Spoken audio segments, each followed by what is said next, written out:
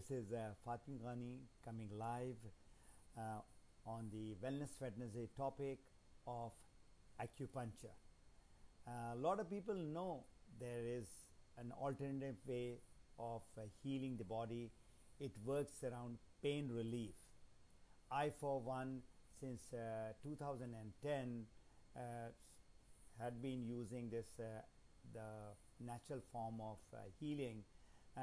If you remember, a few weeks back, I spoke about the twitching of the eye, and I tried a lot of medicine. I tried a lot of therapy, but what really gave me the relief from this eye twitching was this acupuncture. If you look at the history of acupuncture, it goes back more than 2000 years back.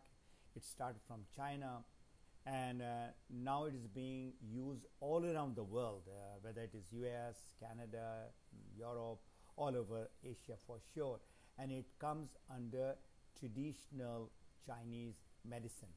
It is for pain relief, and the way it works is it goes into the cause of the problem, not the problem itself, and it involves the way they treat the body is with the help of the needles. They are small needles, and in the body they put it at a certain point. They call it meridians.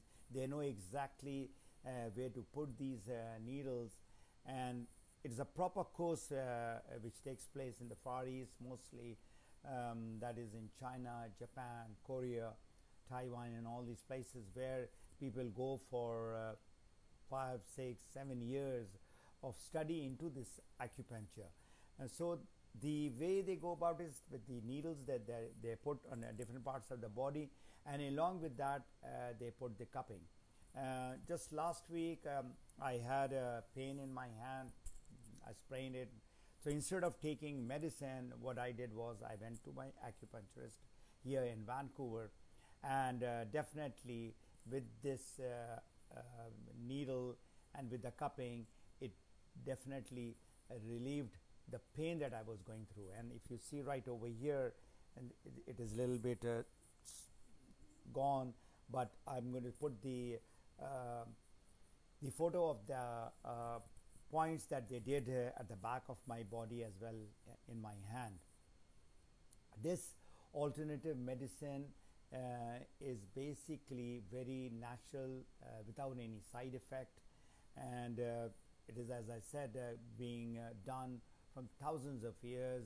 And now the other form of in the Middle East, the cupping, which is known as hijama, and the hijama is something where the instead of just putting the cupping, they scratch the skin a little bit, and then they put the cup and they suck out the toxic blood. And that also I have done it, and I found the relief, I mean, from pain. Or even if somebody would like to get this hijama done, they definitely feel better. It's not only for the sick people, it is for the healthy people also. So my experience, my personal experience, for sure, I know the problem that I used to have for a long time, it went away, of course, in a year and a half. The traditional Chinese medicine, when they do this acupuncture or when they do hijama, people in the Gulf and in the Muslim world, they do give some sort of herbs or natural supplements.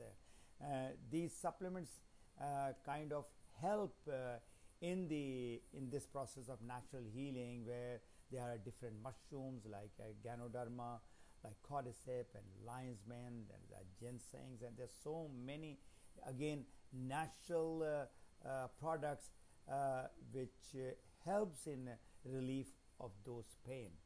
So if somebody is interested to know more as to how these product works, what actually happens in acupuncture, I, for one, when I went for the first time, I was really afraid of the needles and the pain, but it was nothing of that sort that there was that much of pain. There was they just kind of put anesthesia in that area, and then they put the needles, and sometimes they put electrical simulation in that area. And the purpose of those areas, what it does is the blood circulation is slow or poor, and this is the research done by modern science, that lot of problems happen because of poor blood circulation. So the cupping and the needle which they put inside is basically stimulates the blood circulation, and that is working on the cause of the problem. So that is all. If you need more guidance, you are most welcome to private message me or get in touch with me. It'll be my pleasure to help you, guide you what I have gone through. I walk the talk and talk the walk, and wish you all the best. Stay safe and stay healthy.